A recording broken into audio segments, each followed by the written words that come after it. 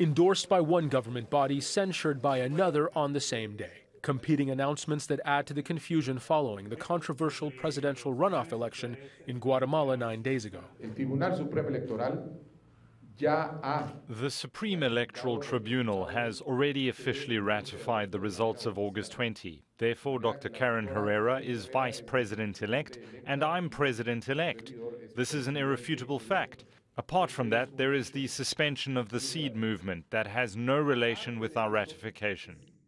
Despite the resounding result in the runoff, the impact of his political party being suspended is unclear.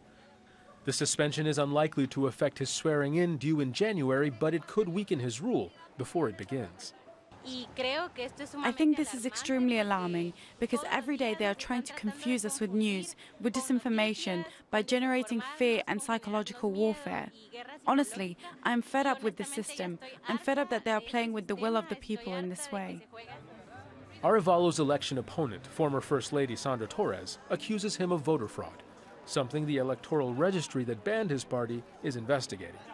Outgoing President Alejandro Giammattei has so far not publicly commented.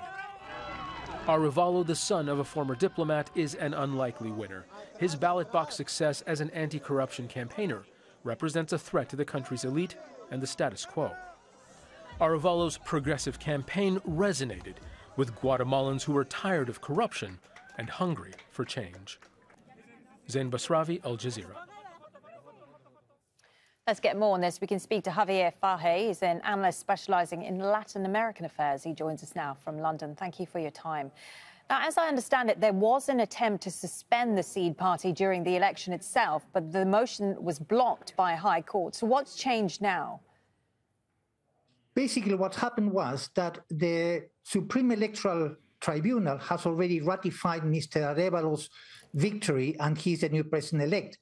A department of the Electoral Tribunal, called the Citizens Registry, suspended the legal status of his party, Semilla or Seed, and just minutes before the announcement of his victory was made yesterday. So there was like two departments of the same institution fighting one another.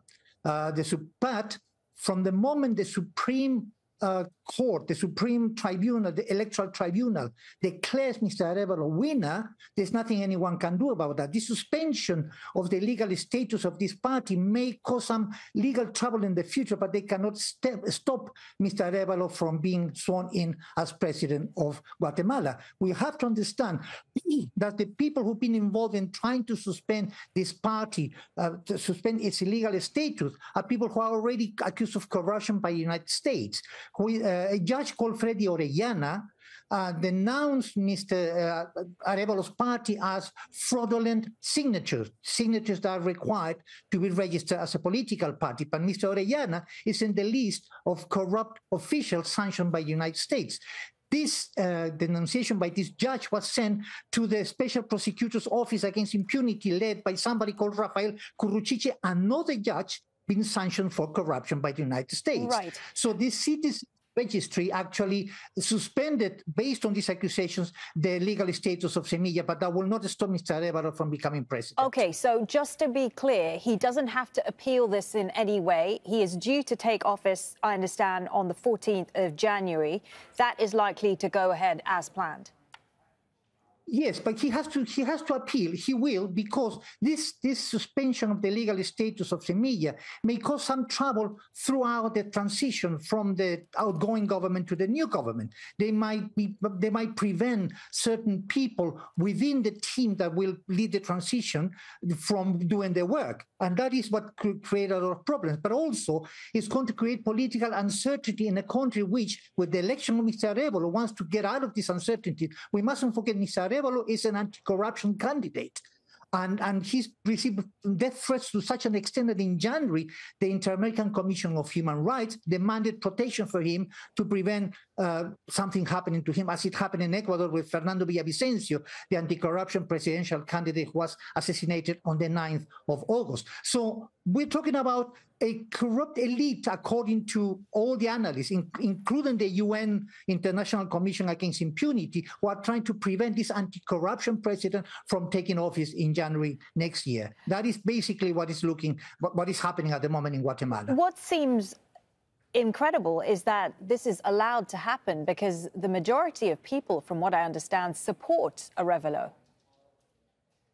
Oh, yes. What's happening is that the establishment, Judge Freddy Orellana, Judge Rafael Curruchiche, the Attorney General Consuelo Porras, who raided the offices of the Electoral Tribunal, who is also in the list of 10 corrupt officials sanctioned by the United States, they constitute the current elite, the current establishment, political and judicial establishment in Guatemala. They have the power, which means that they are trying to prevent an anti-corruption president from taking office because they fear that the investigation may lead to more prosecutions against these people. So we're talking about a system which has been in place for the last at least 10 years, but all these these corrupt officials have the power in Guatemala, and they are trying to prevent Mr. Arevalo from taking office. And of course, the government of Alejandro Yamatei, which is the outgoing president, has been accused also of corruption to such an extent that the International Commission Against Impunity, which was expelled from Guatemala in 2019, has clearly accused the current government and many members of the government and the judiciary of being part of corruption. So this looks, based on the analysis, a corrupt elite which are afraid that an anti-corruption president takes office and they start investigating them. Right, got it. OK, good to speak to you. Javier Faje, analyst specializing in Latin American affairs. Thank you.